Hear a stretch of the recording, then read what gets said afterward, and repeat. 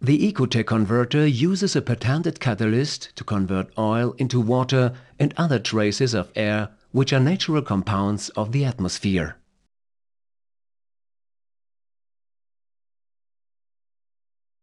The Ecotec converter is integrated on the downstream of the compressor. This can be, for example, installation directly at the point of use. The compressed air coming out of the compressor is preheated in the air-air heat exchanger and then flows into the converter, which is filled with catalyst. An electrically operated heater maintains the converter at the operating temperature, which is required to purify the compressed air. When the air flows through the converter, the hydrocarbons are catalytically oxidized. The oil-free compressed air is then cooled down in the heat exchanger.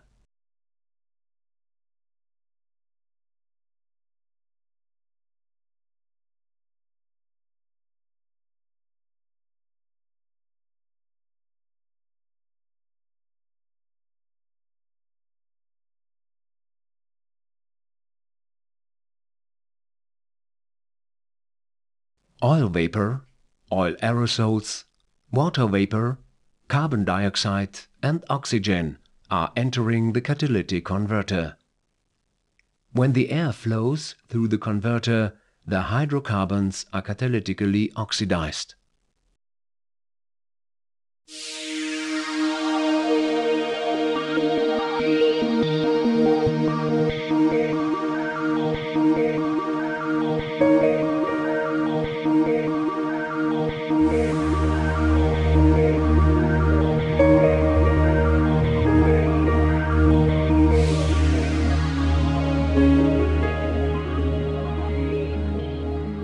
The catalyst is a highly porous system of mega, macro and micropores.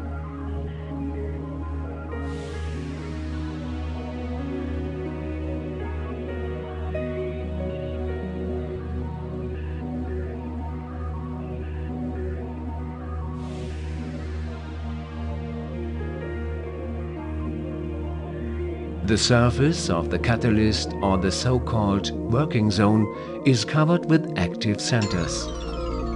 Air and oil molecules impinge on this working zone of the catalyst.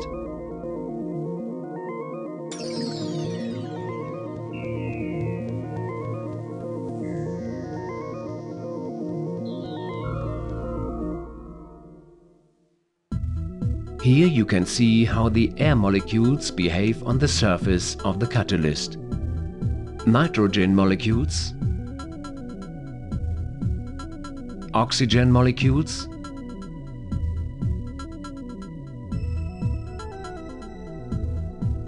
carbon dioxide molecules,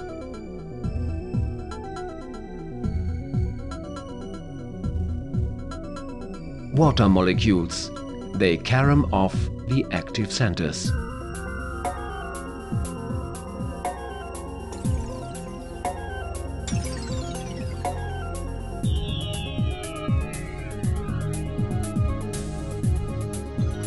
Oil molecules which contact the active centers are held back and cracked into small fractions.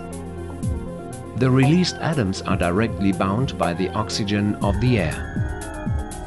There is an intensive exchange of electrons among the oxygen molecules.